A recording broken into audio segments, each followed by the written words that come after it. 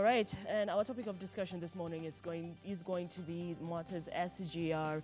We are probably going to dissect each and every information to your understanding and to my understanding as well. Remember, we have talks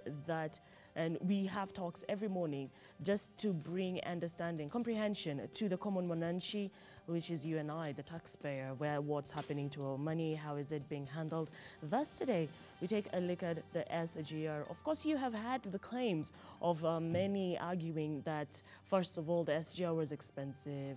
It's not what we expected it to be. We had people comparing what we have in Kenya as the SGR with other countries like Ethiopia, and now, believe it or not, we are looking at the problems in the SGR when it comes to matters discrimination and racism. And we have two very able panelists who've joined us on the round table. Sitting close to my colleague Nalima is Richard Mosota, who's a political analyst, and the farthest from us is Daniel Orogo, our very good friend to Ebru TV. He's also a political analyst, and he's just here so that we can demystify and break down to our viewers what is going on in our country. Topic of discussion today is the SGR. A very good morning to you, gentlemen. Good morning. Morning to you. How was your weekend? Was nice, but hectic. Hectic? Yeah. What happened? We had sports, especially me. Actually, when you sent me a message yesterday, I was playing golf somewhere. Excuse us? Yeah. All right, sir. We do appreciate you gracing us with your presence. Very fortunate I saw your message. Otherwise, it could have passed. It's fortunate. Yes, exactly. We appreciate that. Orogo, good morning. It's a sporty weekend. Good morning. Gor Mahia was playing the Kagame Sekafa, and we are glad that they proceeded to semis. Yes. The team is not doing very bad.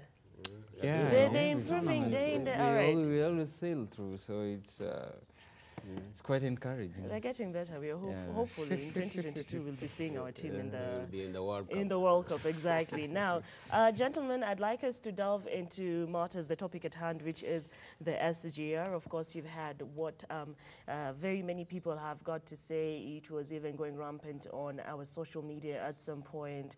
And at this point, what we are going to start with is the complaints on matters discrimination.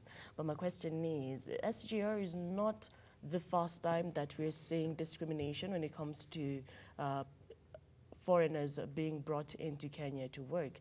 SGR cannot be the first one. So why is it making headlines now?